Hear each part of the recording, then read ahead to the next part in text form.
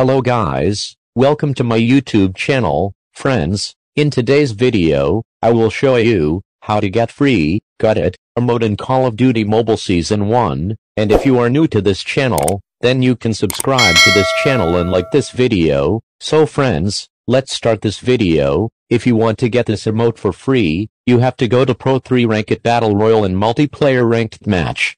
Then open this all crate, and if you are lucky then you will get this emote for free, and thanks for watching this video.